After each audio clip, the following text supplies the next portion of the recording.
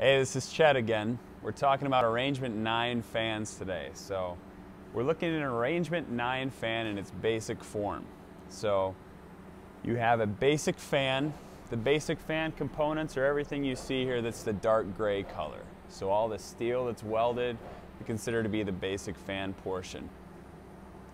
You've got your shaft here, your bearings here. Those are also part of the basic fan. The belts are right here.